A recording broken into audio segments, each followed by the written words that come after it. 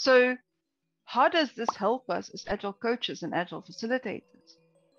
Well, we are really good at following what goes on in conversations from an emotional field perspective.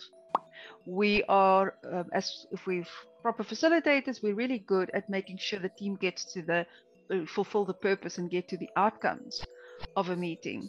Okay, this is another way of looking at conversations. So this offers us another way to look at it's called structural dynamics, because it actually looks at the structure of a conversation. So structure being one of those 4 speech acts. Okay, so this is a really great way for you to sit back as facilitator and just notice what's happening. Is one person always making all the moves? Is there another person that's always making the opposes? Is somebody always following, but actually never coming up with a move?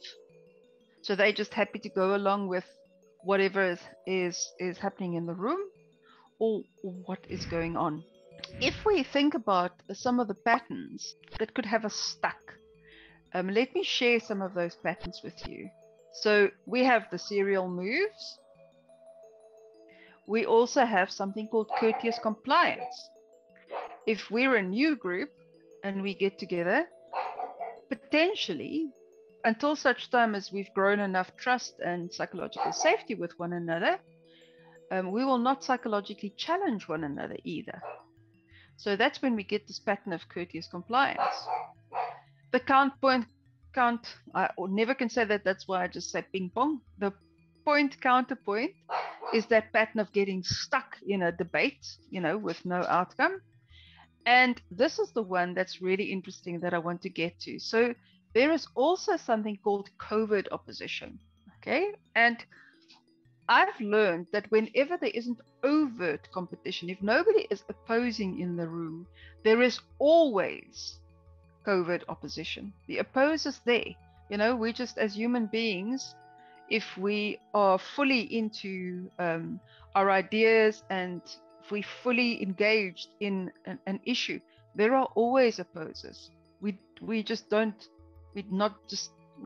that homogenous.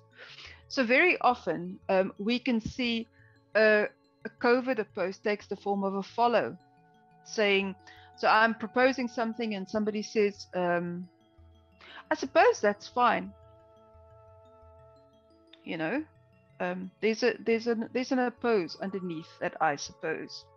And if we look at a bystand, could also be, the bystand could show up as I'm noticing that we are spending a long time on this. That could be an example of a bystand where there's a covert oppose. Very often I've got a colleague that I love very much, that whenever you make a move, there will be a little bit of silence and then he will make another move. Okay, so until one day I said to him, okay, so I'm never quite sure when I propose something and you come back with a different proposal, I'm not sure that you heard me or that you are opposing me, but you are too polite to say, I don't want to do that. Here's what I want to do. Okay, so all of the other speech acts can actually hide a covert opposition. And that's, the title of this, where I got the title of the talk, that's, that there's covert opposition when after the meeting, people walk in the passage and they go, can you believe she said that? Okay, so everything that we know about creating psychological safety and also simply calling out when we don't see any opposition in the room, can help in stopping this pattern. Where we want to move to, so why this is important for us.